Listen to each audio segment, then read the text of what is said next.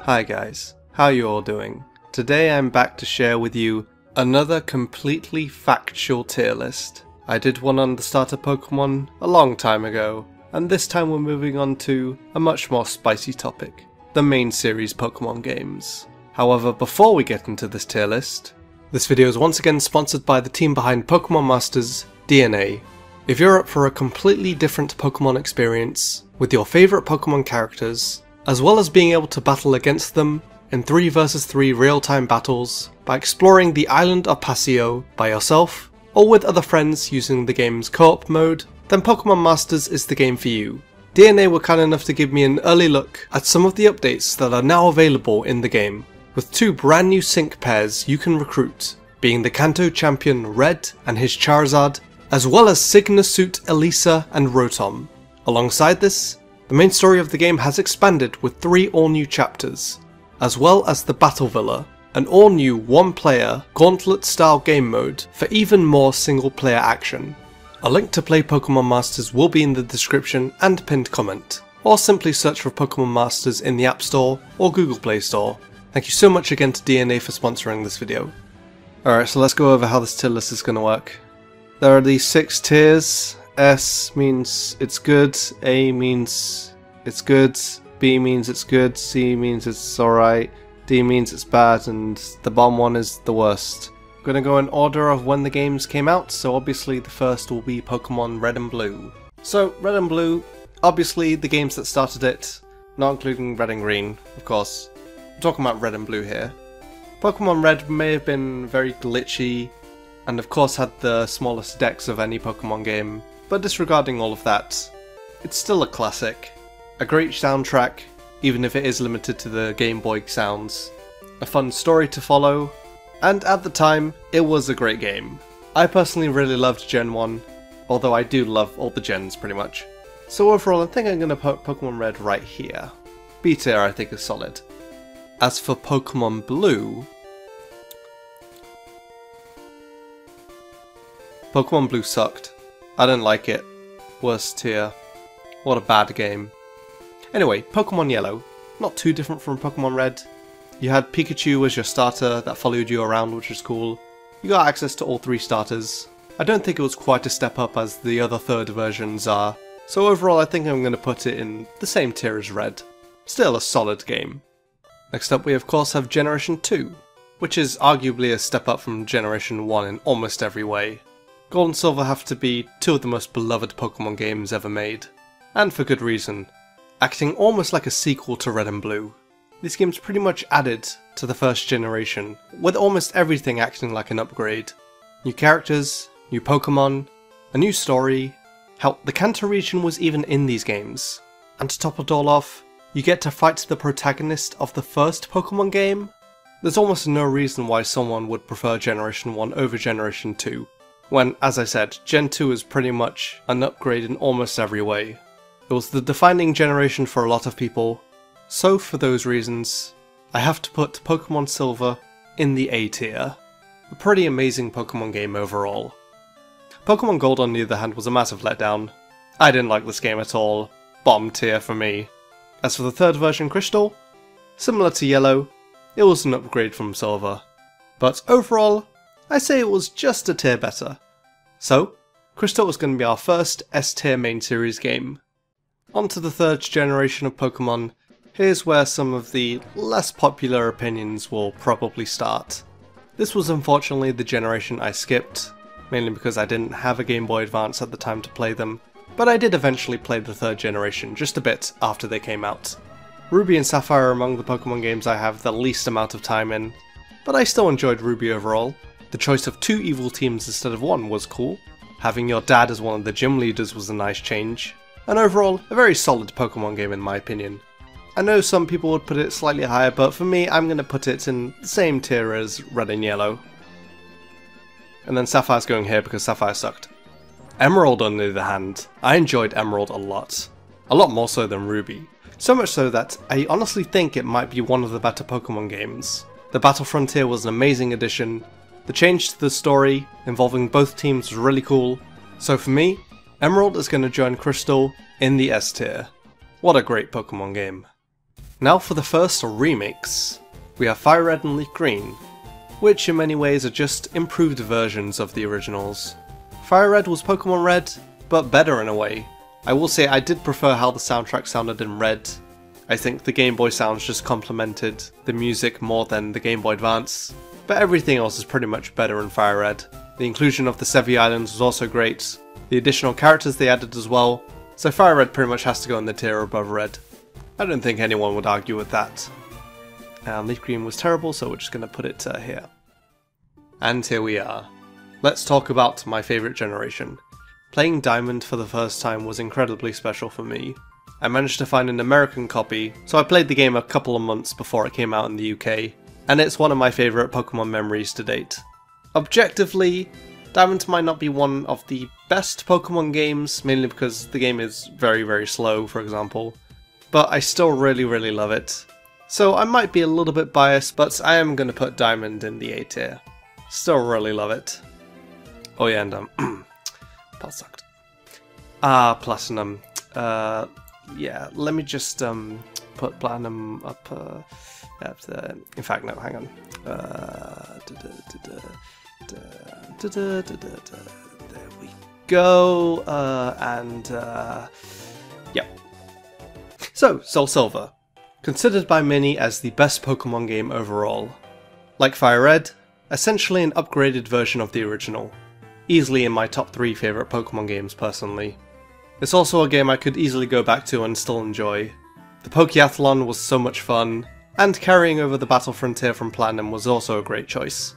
Overall, I think we can all agree, Soul Silver was pretty much a masterpiece when it comes to Pokemon. Easy S tier. Heart Gold sucked, so let's move on to Generation 5. This was an interesting one. I remember feeling a bit weird when I first played Pokemon White. I may not have enjoyed it quite as much as Generation 4. I did find the Pokemon a bit weird at first, but overall I think it's a solid Pokemon game. I was debating between the A or B tier, but I'm feeling pretty generous, so I think I'm going to put it in the A tier. You will need the hand up going here. Now, as for the sequels, here's the thing. You think that Pokemon White 2 would also follow in White's footsteps and go somewhere in the A tier. But no, White 2 sucked. Black 2 on the other hand was the superior sequel, so much so that a lot of people consider it the best Pokemon game overall.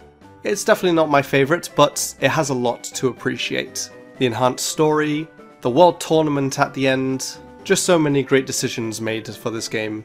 When really thinking about it, I think it does belong in the S tier, if we're being real. Moving on to Generation 6, I'm just going to get this out of the way. Pokemon Y. This is probably the Pokemon game I had the most hours in, mainly because I did a lot of breeding. It was my introduction to competitive. Yes, the post-game was quite lacking, but still a very positive experience with this game. A tier for me. Next up we have Auras. Personally I think it's probably around the same tier as Ruby and Sapphire. They did add a lot to the game, but the game was pretty easy.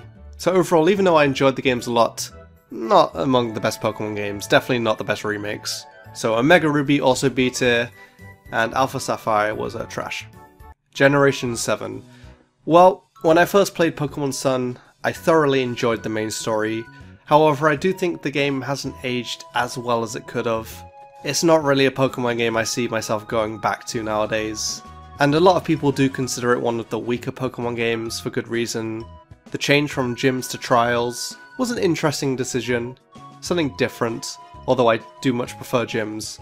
And I do think this is definitely a game that's much better when you first play it, and then going back to it might not be as good. But I still had fun with it, so yeah, it's one of the weaker Pokemon games for sure, but I still enjoyed it, so C tier. And Moon was trash. Ultra Sun. I found a lot of people put Ultra Sun and Moon as some of the weakest Pokemon games ever, more so than Sun and Moon, when if you really think about it, they're actually better versions of Sun and Moon. I mean, think about it, it's essentially Sun, but with some added stuff, like the Rainbow Rocket stuff. So you can't really put it lower, so for that reason I'm going to put it in the B tier. And Ultra Moon goes here. Let's Go Pikachu and Eevee. if I'm being real, I really enjoyed these games. I mean, again, they're enhanced versions of Yellow, essentially. You get all these Pokemon following you, completely different main series experience. Yeah, no wild battles was weird, and obviously had the go-catching mechanics, but once you get used to all that, it was a very, very enjoyable game. I personally really loved it. Solid A tier for me. Not Let's Go either though, because that game sucked. And finally on to the latest Pokemon game, Sword and Shield. Now there's a lot of controversy when it comes to these two games. However, I already thought they were pretty great when first playing through them. Shield was extremely enjoyable, but then the added DLC that is coming to the game I think are going to put these games even higher in terms of how good they are. So this might change in the future, I might put it slightly lower, but for now, I honestly think Shield is among one of the better Pokemon games, especially with what's to come in the future. We may not have access to all the Pokemon, but it's still overall a great Pokemon game, and a game that all Pokemon fans should experience. So Shield is going right up here. And Sword's going right down here, because that game is trash. So I guess this is my main series game tier list. Obviously I took this list extremely seriously, with every tier. Now even though this tier list is done, I'm not going to end the video there, as I found out that this site has other Pokemon tier lists that I want to partake in, so consider this a bit of extra content for the video. So here's my starter tier list that is more or less based on the starter tier list video I made, which you should check out if you haven't seen it yet. And of course with a new batch of starters out, I figured that I should finish this list, with Gala starters included. So if I were to add the Gala starters to the starter tier list, the tier list will look something like this. Scorbunny is going right up here, and as for the other two, yeah.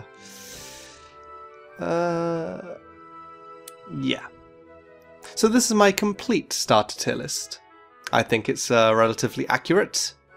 So moving on. Next up we have a Pokemon Go team tier list. Now out of all the tier lists in this video, I know for a fact that this one, no one can debate about. It's going to be 100% true, 100% accurate, so here's the list.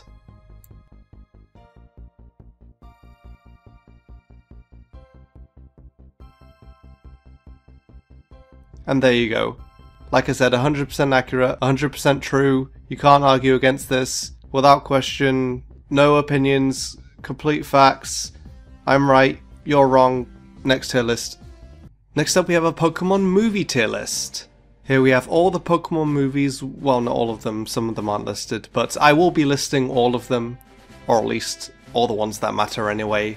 I personally think I have a pretty good order for this list, so let's get into it. Alright, so the first Pokemon movie goes here, Pokemon movie 2000 goes here, third Pokemon movie also goes here. Lucario and the Mystery of Mew can also go there. I Choose You, yeah, you can go there as well.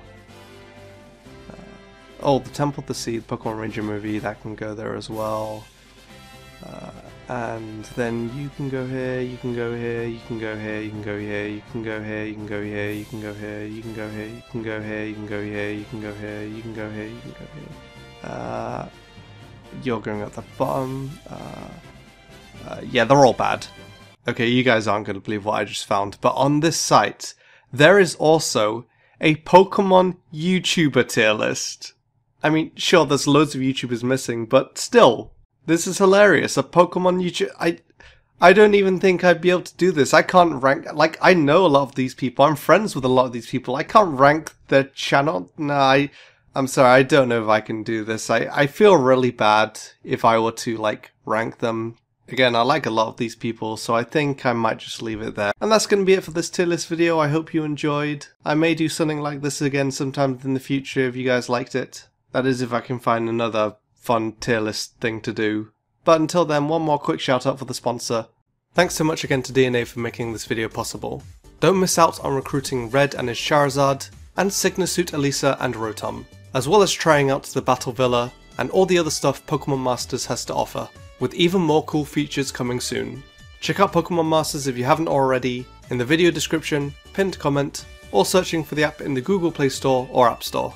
And if you did enjoy this tier list video and would like to see more in the future, please do leave a like, as it does help the video out. Subscribe for more Pokemon videos in the future, and until next time, thank you so much for watching.